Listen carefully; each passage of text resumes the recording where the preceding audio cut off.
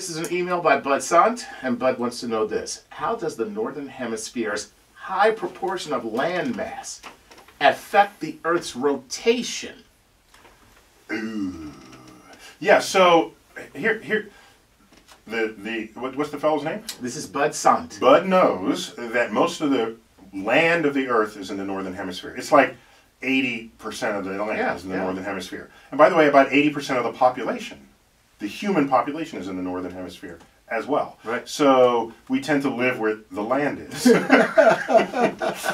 us, Aquaman! just an FYI on that one. So Earth has a rotation rate that is endowed by the distribution of matter on our surface and throughout the solid ball. All right?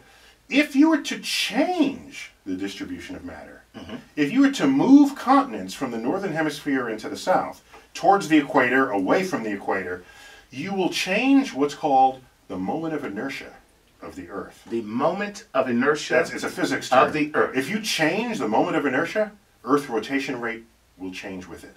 Okay. And by the way, skaters do this. When they pull their arms in, they are changing their own moment of inertia. And what happens to their rotation rate? They go faster. They go faster. And by the way, how do they stop?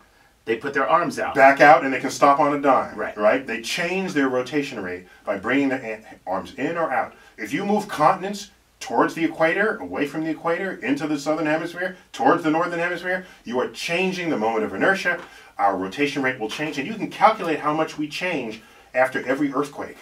Because an earthquake is a redistribution of the continental shelf. Wow. Yeah. And so we would actually change our days and nights The length and of the day. You can make it longer or shorter, depending on the moment of inertia change. Exactly. In fact, melting glaciers changes the rotation rate of the Earth. What? Yeah, because you have mass in one location, and then it melts and moves to another location on Earth.